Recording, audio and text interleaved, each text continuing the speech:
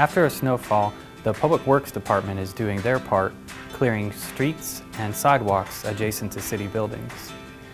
It's important that property owners do their part as well, clearing the sidewalks of snow and ice adjacent to their properties. The Public Works Director may issue a call for mandatory snow and ice removal in the downtown Urbana, University District, and South Philo Road neighborhoods, following the accumulation of 2 inches of snow or more. Additionally, if dangerous icy conditions occur on city sidewalks, the same call for mandatory removal and clearance of sidewalks may be made. For difficult to remove ice, residents may apply salt or sand to make the walking surface more safe for pedestrians. Where property owners don't clear snow and ice from sidewalks, the city may have to remove snow and ice themselves and bill the property owners for the removal in addition to potential fines.